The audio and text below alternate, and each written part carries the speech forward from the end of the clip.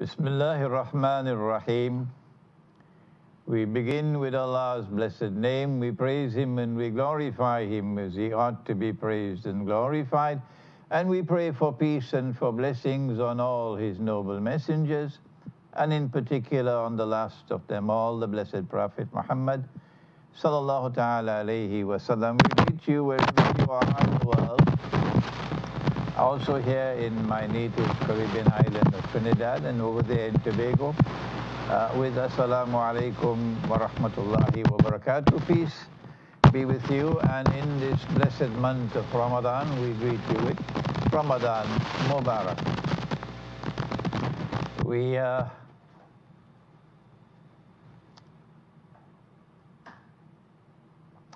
We want to begin today with a special surprise for one of my friends. He's a Hindu friend of mine, and we went to my electrician with my motor car. You know, the horn was sometimes it would blow, sometimes it wouldn't blow. And I went to my electrician, who is a Hindu friend of mine, Mr. I hope he doesn't mind my mentioning his name, Mr. Manilal, and I had gone after a few years perhaps, and he was so happy to meet me. And he said to me, Maulana, I listen to your programs every Sunday morning. So I am honored, Mr. Manilal, I greet you this morning with good morning, and I'm honored to have you in my viewing audience. We break for a moment because we have some sponsors.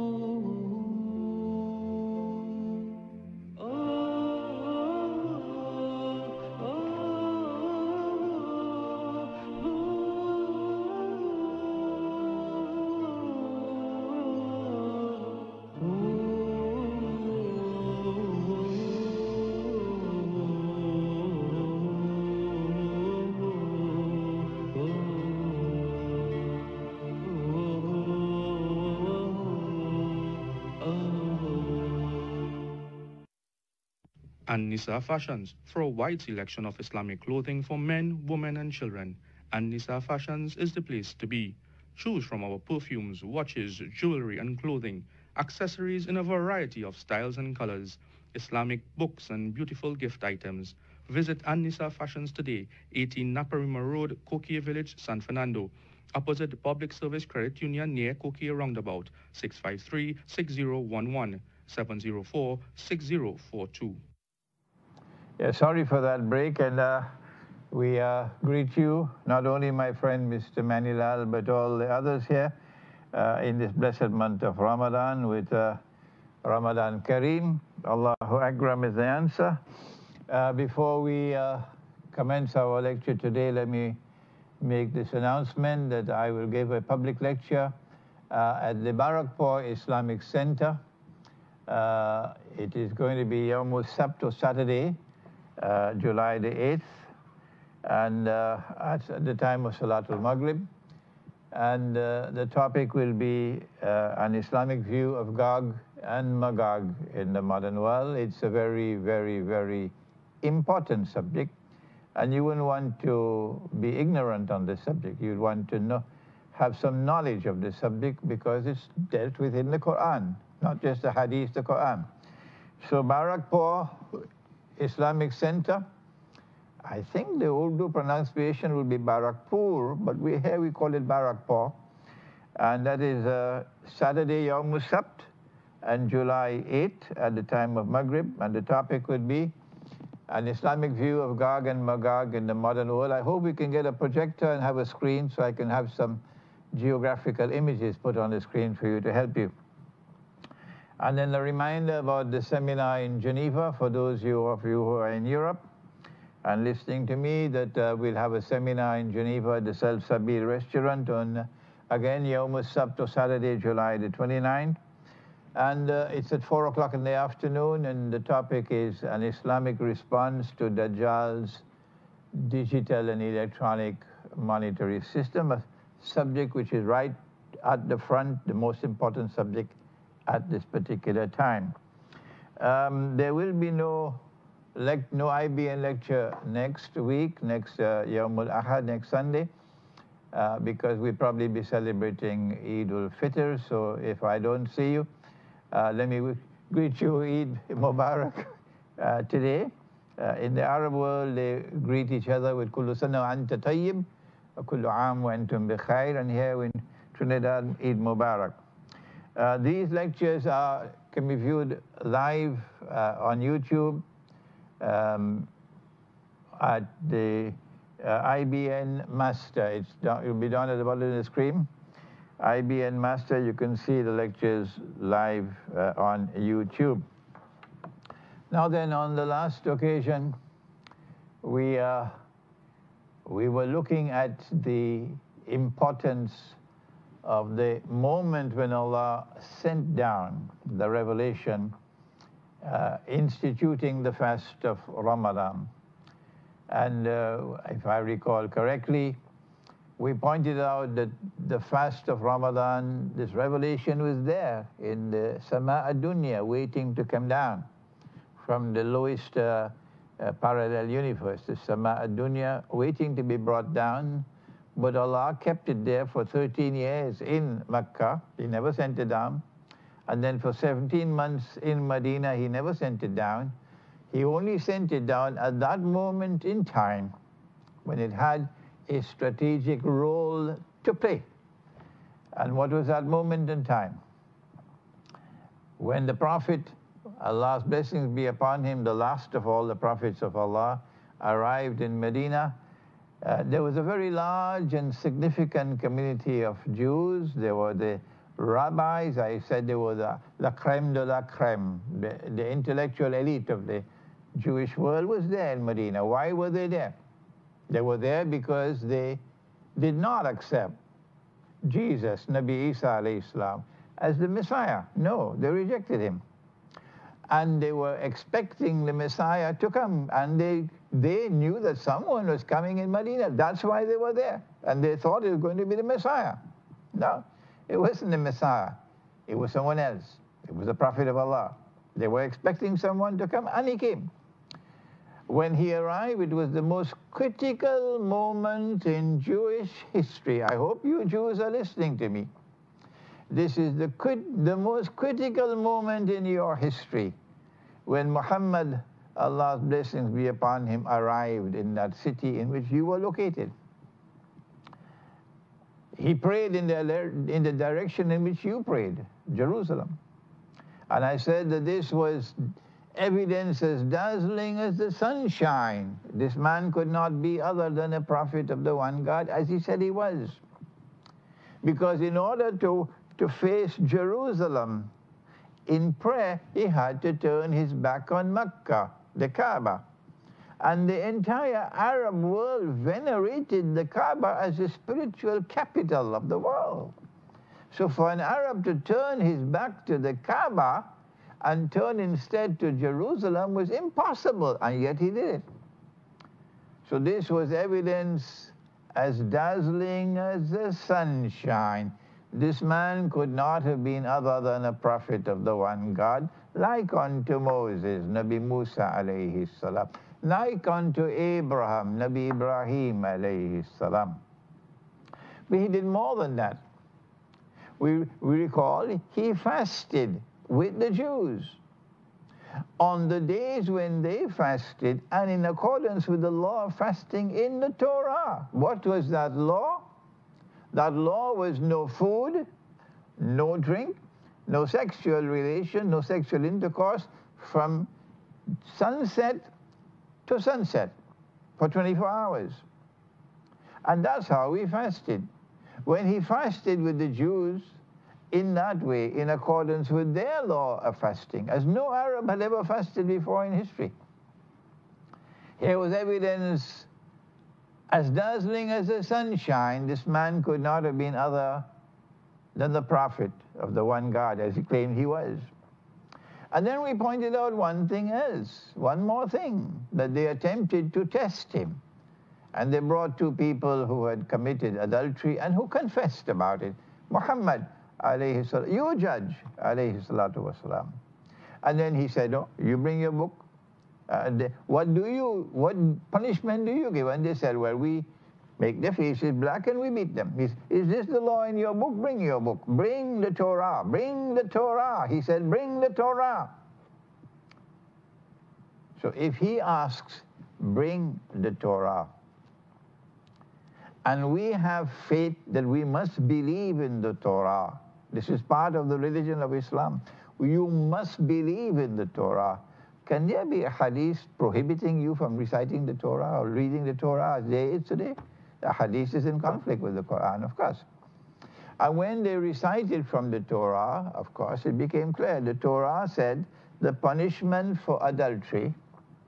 I hope the Christians in Trinidad are listening to me. I hope Christians and Jews around the world are listening to me. The Torah said that the punishment for adultery and fornication, sexual intercourse outside of marriage, whether it is premarital or extramarital, whether it is premarital or extramarital, the punishment is stoning to death. So when the Torah confirmed that was their law, but they said we have this law, then they had to explain. They say, well, you know, when the small people committed adultery and fornication, we had to stone them to death. Or when the big fellas did it, we couldn't punish them like that. So we decided to institute a new law. And that is, for everybody, we'll just make their faces black and beat them. And therefore, they had stopped enforcing the law of punishment for several centuries. No one had ever seen someone being stoned to death in accordance with the Jewish law. And then when the prophet gave the order, put them to death by stoning, because that is your law. That is your law. That's the law the Christians and the Jews should be following to this day. They were astonished. Here was the prophet ordering the enforcement of the law in their book, which they were not themselves enforcing. And so here was evidence as dazzling as the sunshine. This man could not be other than a prophet of the one God, as he said he was. The Quran says they recognize him as a prophet the way they recognize their own sons. So then why? Why did they not accept him? Why did they not accept him as a prophet? And up to this day, they will not accept him. Answer? The answer is in this book here. The Religion of Abraham and the State of Israel. This is one of my old books, The Religion of Abraham and the State of Israel, a view from the Quran. You can order it from my bookstore, imranhosein.com. imranhosein.com is my online bookstore. If we accept him as a prophet, the implication is that our book, the Torah, is filled with lies. Because according to the Torah, it is only from Ishaq alayhi salam. Only from his seed can there be prophets. Not from Ismail. No. The Torah had demonized Ismail, the son of Ibrahim alayhi salam, as a wild, excuse my language, but it's there, a wild ass of a man. His hand against every man and every man's hand against him. That's what the Torah says about him. That's false. It's wrong. They put it in their own hands. So because the Torah says the covenant is with Ishaq or Isaac and not with Ishmael, no prophet could come from the seed of Ishmael. And Muhammad alayhi salatu wasalam is an Arab. He came from the seed of Ishmael. So he could not be a prophet. That's it. Full stop.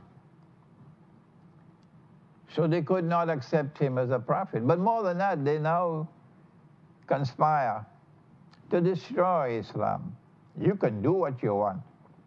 We say to you, and we say to the CIA, and we say to ISIS, created by the CIA, you can do what you want, you will never succeed in destroying Islam.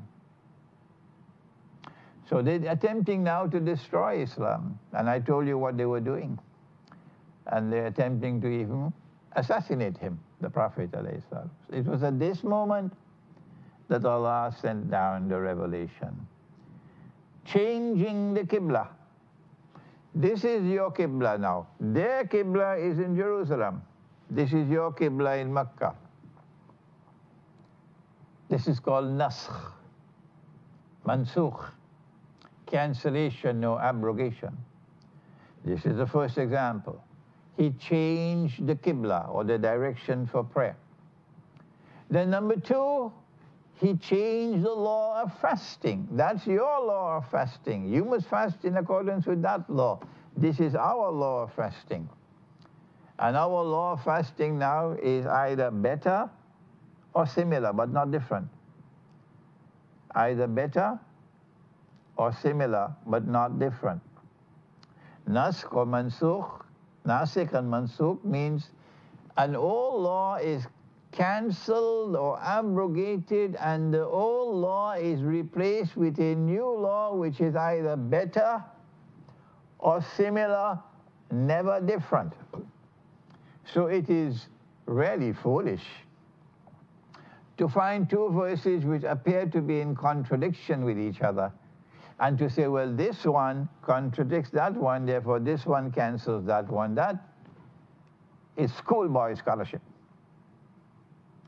The new law is either better or similar to the old one, never different. And so now a new law of fasting.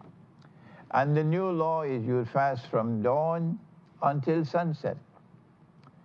And during the night, you can eat, you can drink, you can have sexual relations during the night. But from dawn until sunset, you will fast. And you will continue fasting for 1 month of the year. Why does he send a new law at this time? Of new law of the direction of prayer, a new law of fasting, and it's about the same time that you have a new law of punishment for zina. Zina, as I said, is either fornication or adultery, that is premarital sexual relations or extramarital sexual relations, zina. And the new law cancels the old one. The old one is rajam, or stoning to death, and the new law is a public flogging or beating for premarital or extramarital sexual relations. So why does he do it now? Why not at that time in Mecca? Answer, because now a new religious community is born. A new ummah is born. And this ummah is going to face towards Mecca, the Kaaba. And this ummah has to be strong, it has to be consolidated, it has to be able to withstand attacks from all sides. And we now live in an age in which Islam is being attacked from every single different direction. And the fast of Ramadan is meant to protect you. So you will not follow them. but you'd follow this law which has come down, the truth which has come down in the Quran. And so the fast of Ramadan has come to deliver power to the Ummah, make us powerful, give us internal strength and cohesion. So we will not take our evidence, we will not take our guidance from the CNN or Al Jazeera or in Trinidad from a place called Mali Street. No. We take our guidance from the Quran and from the Hadith to the extent that the Hadith is in conformity or in harmony with the Quran. This is the month, Ramadan, the second Ramadan in Medina, when we're going to have to fight as well. And so a new law comes down permitting us to fight, but never, never, never to use war as an instrument of promoting religion. That is a load of absolute rubbish with a capital R. Someone should throw it into the garbage bin. You do not wage war to promote your political agenda, as the United States of America is doing, and has been doing for 200 miserable years. You do not use war and fighting to promote an agenda in Jerusalem, as they've been doing. No. You only fight to defend yourself when you are attacked. Or you fight to liberate the oppressed when they, the oppressed, are calling on you and begging you to come to help them, to liberate them from oppression. The Ottoman Empire violated this law of Islam in waging bogus jihad against the Orthodox Christians for 600 years. A miserable expression of Islam from the Ottoman Empire, waging unjust war. And so we apologize to our Orthodox Christian brothers and sisters around the world, especially in Russia. Oh yes, the Ottoman Empire fought endless wars on Russia. And now it's the Western world continuing that tradition, that ignoble tradition of waging endless wars on Russia. They waged war on Russia as well with the Bolshevik Revolution to destroy the Christian foundations, the spiritual heart of Russia. But their plan backfired. They even gave nuclear technology to the Soviet Union so that the Soviet Union will become the great, great, great empire that the Russian people will be deceived and love it. Yeah. And now it's backfired, because Russia is returning to her spiritual roots as a Christian people, where a man cannot marry another man and get a marriage certificate, and where you don't have this rubbish of legislation saying that a girl cannot be married before she's 18 years of age. I say to you that that is a load of rubbish, and it should be thrown into the garbage bin. We have a sacred law in Islam. And the Hindus have a sacred law as well. And perhaps the Hindus and the Muslims are the only people today, with the Orthodox Christians, defending the religious way of life. This is Islam. We fight only in response to aggression or to liberate the oppressed when they, the oppressed, are calling on us and begging us to come and help them and liberate them from oppression. So Allah sent down the law, Kutiba alaykumul qital. Fighting is now made obligatory on you. And during that first Ramadan of fasting, we have to fight the battle of Badr. So it's obvious that the fast of Ramadan came to deliver power. How does fasting deliver power? Power has an external dimension, which is your physical strength and your weapons of war, etc., your military training. That's the external dimension to power. But power also has an internal dimension. You need internal power as well, and I've addressed it in my book, Fasting and Power. Please read this book. Fasting and Power. The month of Ramadan should make us more powerful, internally powerful. How does Ramadan deliver that internal power that you can defy the oppressor? Answer: when we fast for you. Asawmu li, says Allah, fasting is for me. Wa ana ajzi bih, and I will reward you for it. When you fast for me. So he's asking, all through Ramadan, if you fast for me, why can't you live for me? He said, no, I can't do that, because if I do that, my business might collapse. I can't live for you because my business might collapse. I can't live for you because they call me a terrorist. I can't live for you because I get fired. I can't live for you because I won't get a promotion. I can't live for you, I might lose my friends. Yes, but Allah says, Kul, proclaim it, say it. Inna salati wa nusuki wa mahyaya wa mamati lillahi rabbil alameen. They don't like this verse of the Quran.